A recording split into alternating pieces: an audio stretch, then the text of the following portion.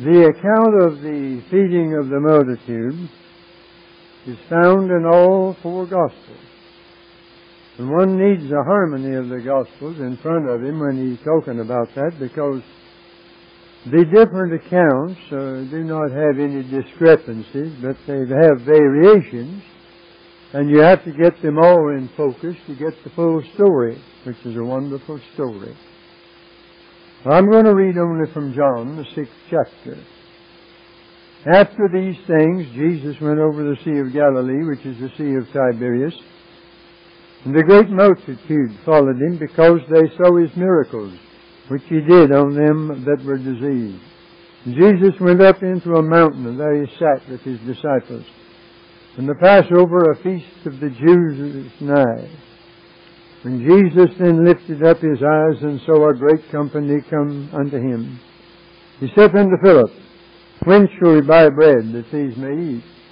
And this he said to prove him, for he himself knew what he would do.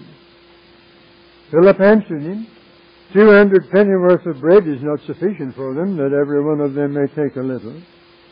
One of his disciples, Andrew, Simon Peter's brother, saith unto him, There is a lad here, which hath 5 barley loaves and 2 small fishes, but what are they among so many? And Jesus said, Make the men sit down. Now there was much grass in the place, so the men sat down in number about 5,000. And Jesus took the loaves, and when he had given thanks, he distributed to the disciples, and the disciples to them that were set down, and likewise of the fishes so much as they would. When they were filled, he saith unto his disciples, Gather up the fragments that remain, that nothing be lost. Therefore they gathered them together, and filled 12 baskets with the fragments of the 5 barley loaves, which remained over and above unto them that had eaten.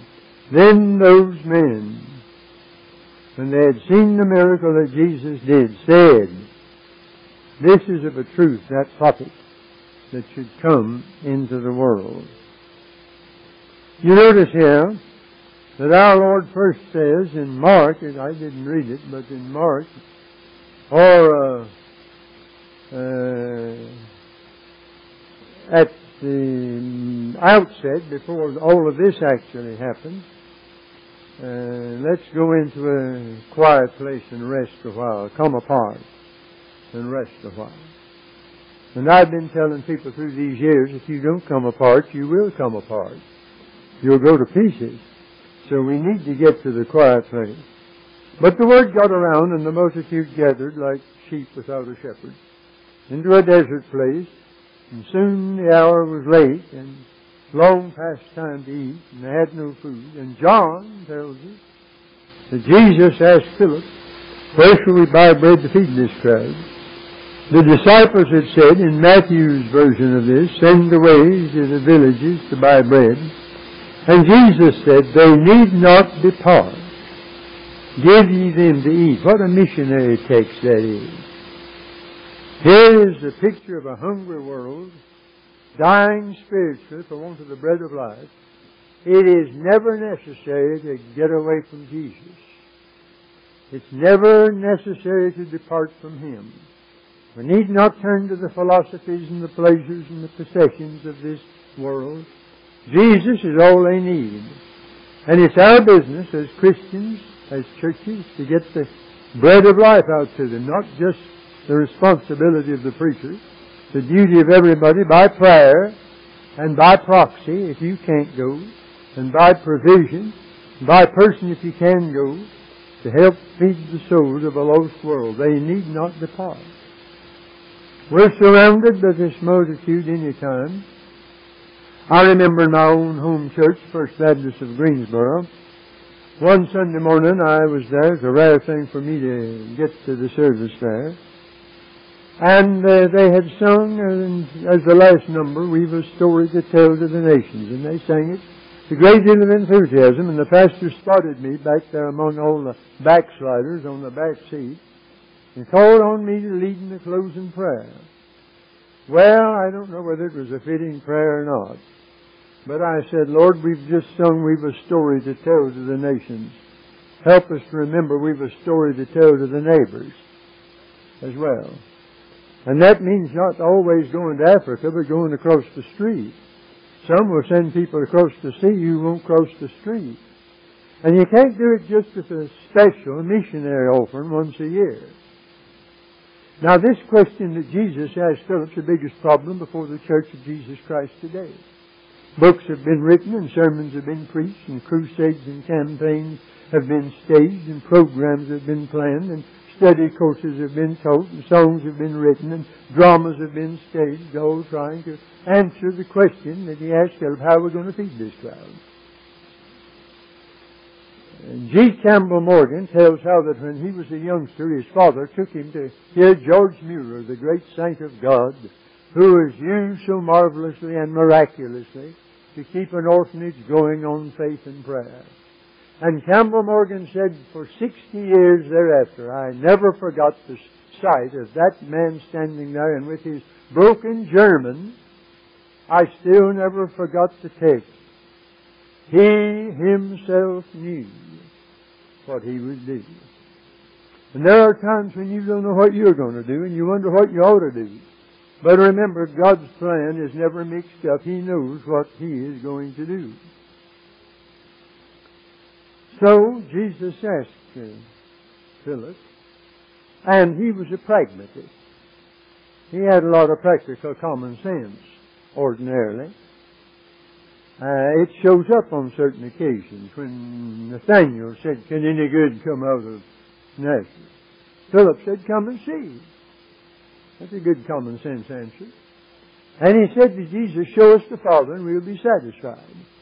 That's a good request to make. And so here, when Jesus said, how are we going to feed this crowd? Philip started figuring. Spurgeon says he started counting. 1, 2, 3, 4, and got up to 200.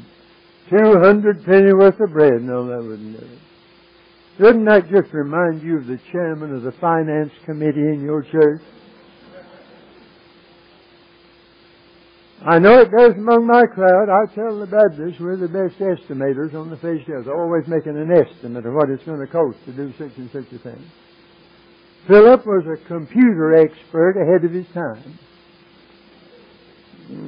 Today, the Great Commission falls all too often in the hands of committees, a group of the unfit appointed by the unwilling to do the unnecessary. And they're always figuring how to do it, and they've got it worked out.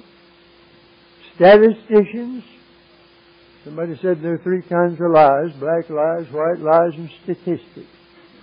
And that's quite true. Philip started counting, and he got to this point and said, no, that wouldn't do it. Well, at least he did realize that that wouldn't work. We need sanctified committees and dedicated statisticians, and we need some practical logistics in the business. But today, both in this country and in the church, things are pretty well in the hands of experts, charts and computers, figuring out how many pennies worth of bread it'll take to balance the budget in the country. And Will Rogers said, we ought to be glad we're not getting all the government we're paying for. Well, that is refreshing. I wonder what he'd say now. And in the church we're discussing how big a budget will it take to convert the world to Christ. Philip tried to put the problem into figures, and you can't do it. You can't measure any church by its statistics, by head count. We had in my own denomination, and this will work just as well for yours, whatever it may be. We had a great man in Texas years ago who was president of that convention. He was a homespun philosopher, and he said just what he thought. James B. Gamble, and he said something that is prophetic. Whatever major denomination or any denomination you belong to, take this to heart. Not since the beginning of the Christian era has one heard so much of experts in religion. Never before have we heard so much about the business end of religion, nor so much good figure on how long it'll take to convert the world, or long calculations on how many dollars it takes to convert a soul. We're in a day of planning and figuring. Certain men have gotten themselves before the world as great religious statesmen. We're almost dazed at the magnificence of some of their conceptions. And their methods are so fine that the common man feels he doesn't know where to begin. And then he said, getting away from the tumult and reading the New Testament quietly and thinking it over, I am writing it down now deliberately. That all this looking into the situation and parceling out the world to be converted in a given time and fitting up nice harness for everybody to work in makes me tired. While the experts are telling us all about it and organizing everything, some men who don't seem to know much about it are holding good meetings, and nearly all the people that are being converted by non-experts. I repeat it, I'm tired of all the fine figuring and wonderfully fine statesmanship that's up in the air. Now here's the prediction. Before we know it, we're going to be snared by human wisdom and human devices. We will get away from the simple method of Christ, which is so simple that people can understand it. There is something deeper, he said. It is life and spirit. We're going to wake up and find out one of these days that we've been weaving some fine theories that will enslave us and wear us out. He needs to come back and preach to us some more. There's a prophet, and it came true, and we're seeing it now. It was Joseph Parker who had a great sermon on the stupidity of the specialist, the stone which the experts despise has become the headstone of the corner. You'd have thought that the experts ought to know a good cornerstone when they saw one, but they didn't. And Jesus came, the great cornerstone, and the religious experts helped plan His crucifixion. They didn't esteem Him at all. They fought Him. And the stone which the builders, Joseph Parker kept accentuating the builders, folks who ought to know, rejected. And Paul started on the voyage to Rome. The skipper of the boat said, we'll have a good trip. And Paul was the seer on the boat. He said, we'll have trouble. But they listened to the experts. What would a preacher know about navigation? Listen to the skipper. He ought to know that's his business. But he didn't. And the seer knew what he was talking about. When Jesus came, the Pharisees knew all about the law. And had it ever occurred to you that you can have all your I's dotted and all your T's crossed and still misspell the word?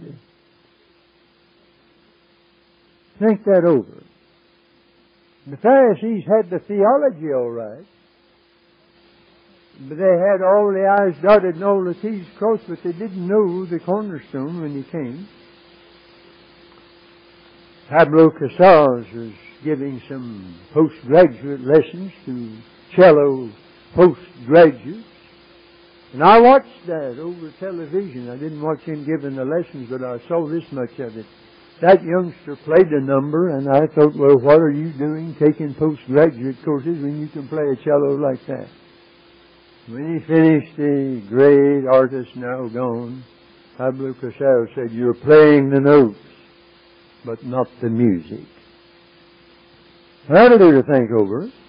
You'd think, well, the notes, what, isn't that enough? Oh, no, I know a dear lady who's wonderful at the piano, but she admits that somehow it's all so mechanical. She can read anything you put before, and yet she's honest enough to say, I wish sometimes I could play like folks who play by ear. Somehow I don't have that. Well, the Pharisees had it all and they didn't have it all. And the psalmist must have had that in mind when he said, Thy statutes have been my song in the house of my pilgrimage. You can have all the statutes and know the theology and not have a song in your heart. We need some dedicated committees indeed. But if you think that Philip didn't know what he was talking about, you haven't heard anything yet. The next speaker was Andrew. And he said, Lord, there's a youngster here with a few loaves and fishes, and then he's almost ashamed that he said it. He said, but what are they among so many? And would you believe it? Jesus grabbed that, took him up on it, The very thing that was ridiculous, and folks around them must have said, what is he talking about? You mean that a kid with a fish burger can feed all this crowd? But it happened. And it seems to me that that would be the very quintessence of absurdity. And yet my Lord seized upon it a chance to prove what couldn't be done could be done. She said, make the folks sit down. I'm sure some of those townspeople said, well, whatever is he up to now? Why don't they send him down for a truckload of bread anyhow? And Jesus could have done that because he could have caught a few fish and found enough money to buy a load of bread. He had done something like that before.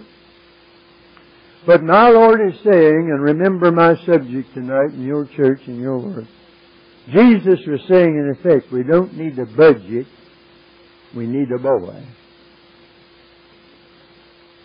We have the budgets today. We never had so many wonderful budgets as we have, and they have their place. But He said, bring the loaves to me. Little is much when God's in it. Jesus often said, bring this or that to me. The demonized boy, I brought him to the disciples and he couldn't cast the demon. I said, bring him to me. And then Jesus said, there's a donkey I want to send you disciples after. Go get it.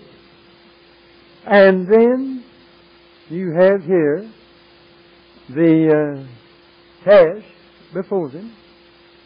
That sending after the donkey looked like such an insignificant piece of business, but it was an important donkey. It was in the Old Testament and in prophecy, and the fulfillment of it, and part of the divine plan from the foundation of the world.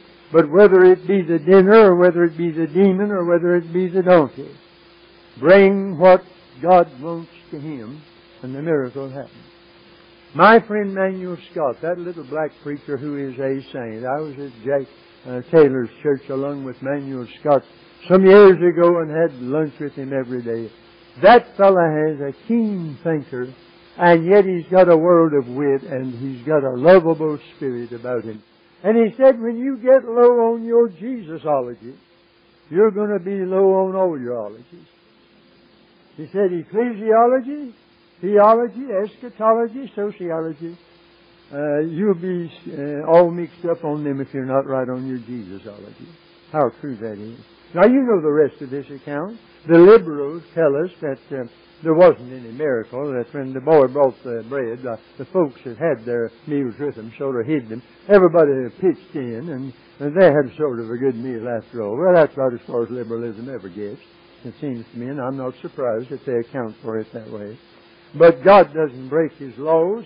He transcends His laws. That's different. Contranatural is one thing, but supernatural is another. He's not the prisoner of them. He's not the slave of His statutes. They're His laws. And right here's the heart of our problem. The issue in our organized Christianity today is that we're listening too much to Philip instead of to Andrew. Our Lord stands in all our meetings and our conclaves as we juggle our statistics and marshal our figures and pound our computers and how many pennyworth of bread will we need to feed the multitude. And He says, why reason ye among yourselves? Because you have no bread. That ought to be hung in every committee meeting room in every church in America. I'm not disparaging our organization and our promotion. You have to have a structure. You have to have an establishment. My father used to keep bees, and he sold a lot of honey, and he knew a lot about bees. And I was intrigued watching those little creatures. So smart, so intelligent. And they had sense enough, of course, to know that unless they built a structure of honeycomb, they'd drown in their own honey. You have to have the structure. I'm not disparaging organization, but our calculations today do not usually take into consideration seriously the promise and the possibility of divine intervention. We talk about means and methods and money. We're not looking for miracles. We have a polite little prayer every time we have one of these meetings, and somebody's sure to quote, not by might nor power, but by my Spirit, saith the Lord of hosts. And that's very nice. And yet, as the meeting goes on, it becomes very evident that we're not expecting much heavenly assistance on a miraculous scale. Our expectation is not from God. We're not praying like Jehoshaphat. We know not what to do, but our eyes are upon Thee. Now at the feeding of this multitude, they were skeptical, but Jesus was depending on the miraculous. I remember a meeting many, many years ago among some of my Baptist folks. It was a regular business meeting of the churches, and one grand old preacher, great old saint of the Lord, arose in the midst of all of it and said, "Brethren, are we praying enough?" And, of course, they said, "Well, he's a good old man, but God isn't doing things like that today. This is the age of expertise, the age of the sophisticated, and up-to-date technology. We don't leave the door even cracked open for a divine breakthrough. God's the last resort." I heard of a dear old lady who was very sick, and somebody said, "Well, dear, we've done all we can for you. You've got to trust the Lord." She said, "My soul, has it come to that?" Well, that's what it does come to. So often as a last resort, that ought to be the first resort. You ought to start out with trusting the Lord. I get in meetings sometimes where somebody stands up and relates that they've been healed, and I know there's a lot of extremism today. But once in a while, God performs a miracle. And somehow I notice a lot of people drop their heads and look a little embarrassed and a little nervous. And now, what are they dragging into this meeting? And if somebody stands up who didn't have a miracle and wasn't healed from cancer, but it says, "Well, friends, I've never been very sick in my life. I want to thank God for keeping me through all these years by His grace," you can almost hear it over the crowd. So what? Isn't that a miracle too? That's a marvelous thing. Not many people can say that. And so we're inclined. At one of our great religious conclaves 2 years ago, all the people milling around like a county fair, and they were supposed to be having a prayer meeting. And a leading old minister who still had enough fire about him put in the friendly rebuke, stood up and said, "We're trying to talk to God." You'd never have known it. We Americans are so accustomed to face every issue in the pride of our know-how. If somebody even mentions a window open in heaven and a God-sent revival, that was okay in Bible times. We don't do it that way now. We just don't do it anyway now is the trouble. You stand in any church as I do week after week and for 40 years on the road and call on the average Sunday morning congregation. About the hardest time on earth to have a revival is on Sunday morning. It ought to be the best time, but everybody's got their church face on, and it'll take some time to crack that up and get them lowered in the presence of God. Stand and ask them to confess their sins and get right with God, but everything is so organized and programmed and cataloged and regimented and systematized and computed and microfilmed and Xeroxed. And they say, "Well, that's out, friend. Where have you been? You can't do that today." My friend, you can't run a church like a department store either. That's not the way God does it. God's ways are not our ways. His thoughts not our thoughts. Somebody said the church began as a company of lay witnesses. It has become a professional pulpitism financed by lay spectators. We pay our church staff to do church work, and then we come out on Sunday to watch them do it. Okay, preacher, what have you got? I remembered Winona Lake years ago, Dr. Edmund saying when I was a young fellow and went to the old Bible conferences. I didn't want to talk to people after the meeting. I was under conviction, wanting to go to my room and pray. And I said, we come out and everybody says, "Well, how'd you like him?" And I said, "He's not as good as the one we had last week. You ought to hear Dr. Thunderbolt when he comes next week."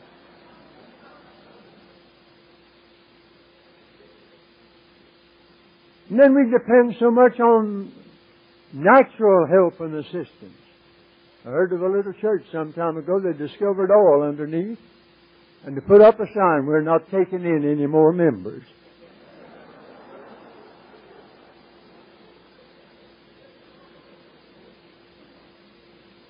We must make room in our programs and promotions for the unscheduled visit of Almighty God and the divine breakthrough.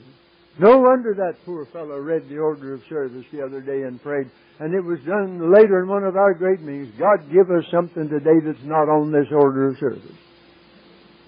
So tired of looking at doxology, invocation, hymn number so-and-so and so on down the line for the benediction. Lord, give us something different for a change. Make room for a boy with a fish burger. How necessary. Years ago, there was a convention being held in one of our great cities on how to attract the masses. And during that week, a younger fellow just starting out in the work of the Lord came down the street at the time when the workers were coming home from their work. And he got hold of a goods box somewhere and got up on top of it and had his helper to start off a tune. And these workmen began to gather with their dinner buckets all around until they blocked the traffic. And the policeman said, "You have to move. You can't have a meeting here." And somebody came up to the speaker and said, "There's an open auditorium. They're having a convention. They're not meeting right now. And let's go in there till the crowd meets. And they're coming to discuss how to gather the masses." So he was already gathering the masses. So he went down the street with all these workers and their dinner buckets rattling and went in there and filled up the place. And he was really preaching. And somebody came in and said, "I'm sorry, but our meeting is scheduled to begin on how to attract the masses." So they had to, that was D.L. Moody. So they had to break up Moody's meeting and start a meeting on how to attract the masses. I laugh every time I read that thing, and yet I sigh too. Moody had a place for divine intervention in his life.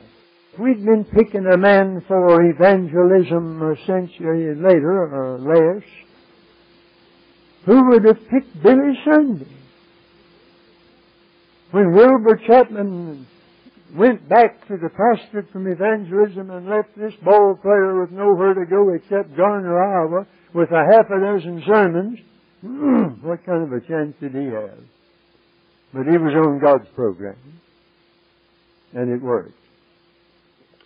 Back in 1938, down in Florida Bible Institute, a long, tall, tow-headed youngster came up to me, said, "I'm Billy Graham from Charlotte." I didn't know who I was meeting. And a year or two later, he and I and Charlie Howard, he was still unknown, spoke in some church, little church in Raleigh, and I can remember Billy standing on his toes as if he weren't high enough anyhow, telling about the Wheaton revival. And I said, "God, he's going somewhere."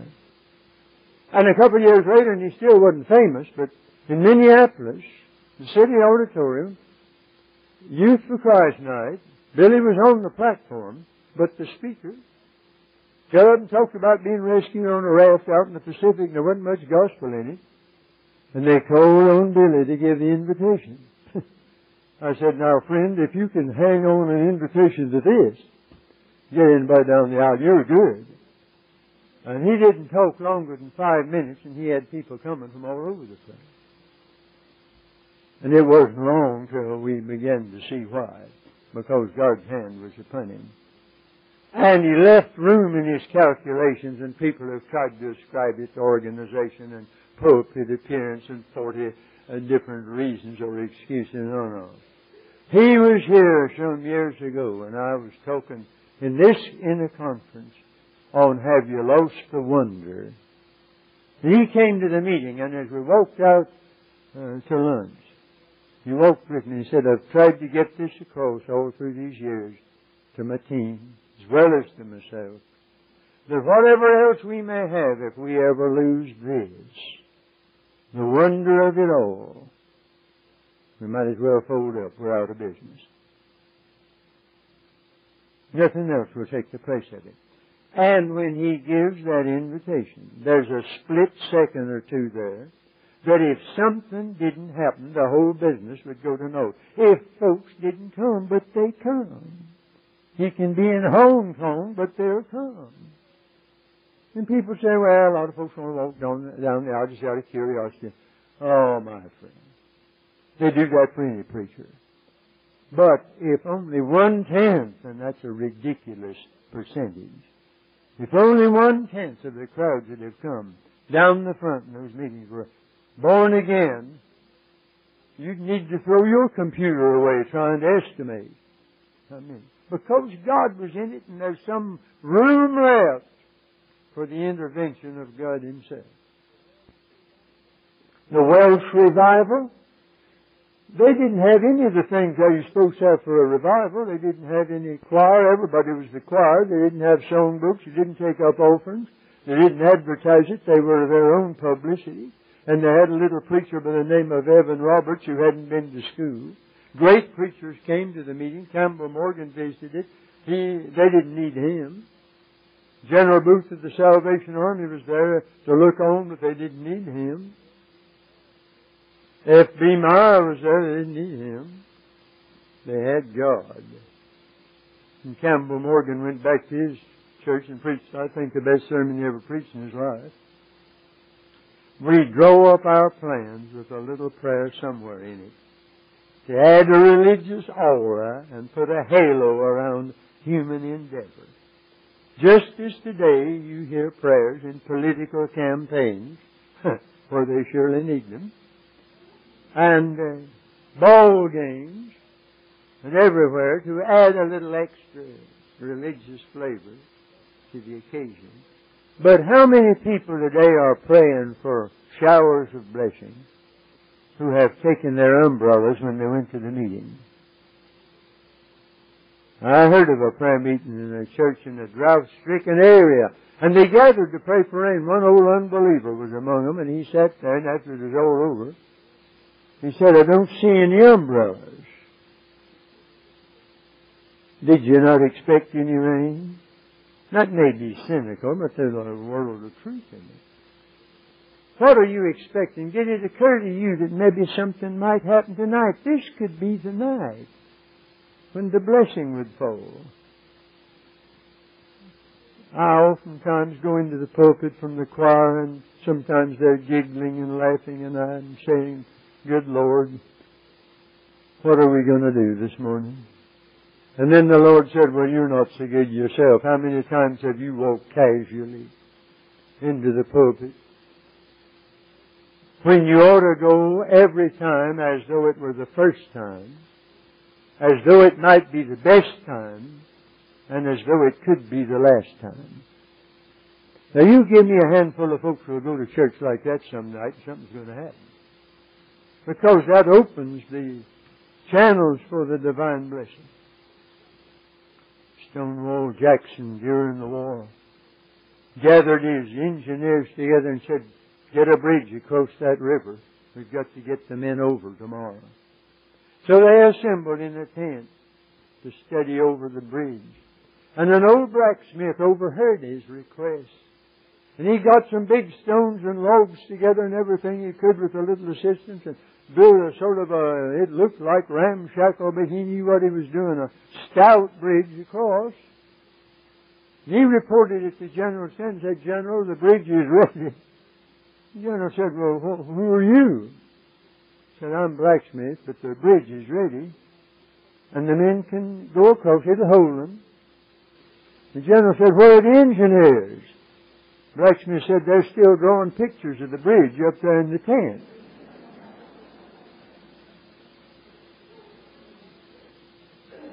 And while the engineers are drawing their designs to their new bridges, we need a blacksmith to get us across the river, it seems to me. The other day I talked with a fine man, education man in a great church, a man who loves God and who loves that church. He wasn't being critical. We talked a long time. And then he dropped his head. And he said, but we lack something. There's so much going on, yes. But we lack something. He said, I suppose it's the Holy Spirit. We've been figuring on the budget, as it were, but we haven't counted much on the miracle. And you wonder what this boy thought about all this. Nothing said about him. Did he say, well, that's my lunch, and it's barely enough for me? I don't know what he said. It may have been that he said, yes, he's welcome to it. I may speak tonight to some young fella, some person, whatever your age in this place. And the Lord's waiting for what you have, and it may not be much, but this wasn't much. It may seem preposterous for you to say, Lord, whatever's left. If you're an old person, you can give Him what little's left of your days. You'd be surprised what God can do with old folks sometimes.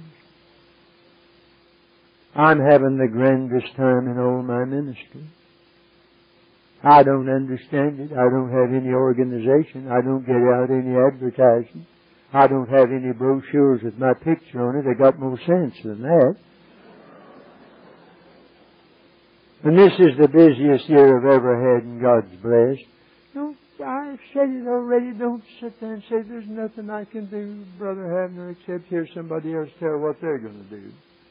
Oh, don't ever take that attitude. But maybe there's a younger person than I say, well, I wouldn't make much difference if I did bring my loaves and fishes. How do you know what difference you might make? What difference did these men I've mentioned a while ago? They didn't know what they might do, but you don't have to be famous. Because in that great day there's going to be a big shake-up and a big shake-down among preachers. Some little preachers who had the church out at Frog Pond going to be elevated. And some big shots going to sink way low. Some of the big shots are going to become buckshot. On that day, you just can't tell who's great in the sight of God. Get in on the thing. Anything. And I like to think that through these years I'd like to bear testimony. I don't know how much longer I've got to say it. And I'd like to bear testimony. Back to the day when, a dear lady asked me yesterday, said, my mother wanted me to ask you if you spoke at Hollis back in 1914. I said, yes. I said, it was 4th of July. And they had a big day, and we met down in a kind of a natural amphitheater, and a big crowd all around. And I had on a white suit, I remember, and stood in the wagon. And they had advertised it all over the place, and they had 3 attractions. There's to be free lemonade, a balloon ascension, and Vance Havner. What do you think about that kind of advertising? I said, yes. I remember that. That's been a long road, friend.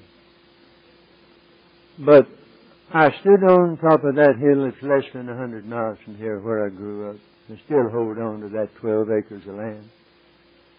I used to say, Lord, I'd like to write some books, and I'd like to preach all over the country. I don't know how to do either one of them. Never will forget how the Lord started clearing the track.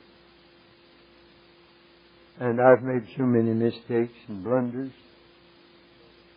But the Lord Himself knew what He wanted to do. You get in on that. Now in my apartment sometimes I'll stand in front of that row of those little books now. 31 little soldiers standing there. And then I've got a big map of the country. I've got a red-headed pin every place where a preacher looks like the thing's got smallpox. And I said, thank you, Lord. Delight thyself in the Lord, and He will give thee the desire of thine heart. Because I didn't know how to do it. God used certain men in my life that did know. From the time that Dr. Torrey, when I went over and sat beside him on the train, he didn't know me from Adam, but I knew that great prophet. What are you doing? And I wasn't doing much. He said, young man, make up your mind on one thing and stay with it. Now, I never could shake that off.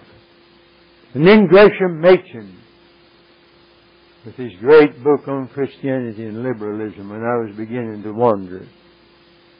And then Donald Ray Barnhouse, who later on encouraged me. God had men to help me and encourage me. He'll always do that. And I had a little country church We had one grocery store in the place and an old-fashioned telephone hanging on the wall over there. One day one of the fellows comes up to me and says, there's a long-distance call to you from Philadelphia. Nobody'd ever called there from Philadelphia. Nobody'd ever called me from anywhere long distance to speak. I said, no, you're wrong. The scholar English, the other end of the line, said, Barnhouse in the hospital, the appendicitis wants you to preach for him up there. And he was feeding nickels in the slaughter up there, and I had to tell him right off what I'd do. He said, Mrs. Thursday, can you come Sunday? And I shook all over and said, yes, I'll come. And I borrowed somebody's suitcase and somebody's raincoat that was an overcoat on the other side, sort of double duty. Took off for Philadelphia. Got up there and they had daylight time, savings time. I hadn't heard of that. Way off schedule. And finally on Sunday they got me out to that church. Great big chair, too big for Barnhouse. And some of you know how big he was. And I sat up there, feet dangling off like little Lord Fauntleroy. And I said, Lord, why did you ever get me into this? And I did the best I could. And the organist came up afterwards and said, we've had some celebrated preachers here, but your message was like a drink of cold water on a hot day. That did me a world of good. Then Will Houghton said, come over to Moody Institute, and the Lord was going ahead opening ways. And W.B. Riley in Minneapolis, that old champion of the faith, baptized my wife, who had been a Quaker and a good one, a good Baptist and a good Christian all the time thereon. But the Lord was going on ahead of me. And then some years later, Dr. Criswell come out to Dallas and speak at the evangelistic on the first one. And just a few months ago, I was in his great church at the graduation of his Bible school. And I thought back across the years, and I didn't have one blessed thing to do with it, except that God said, if you mean business, I'll clear the track. Now, I don't know what track He's got for you, but if you mean business, that part of it's up to Him. And He'll make a way for you. Don't be afraid of it. And so, don't depend on what statistics can do. They have their place, yes. The 200 penny worth of bread has its place. But leave a place in your calculations for a miracle. Because we're needing today not have so much a budget as we need more boys and more everybody's who are willing to say, Lord, I don't have much. But you're welcome to it. God bless you.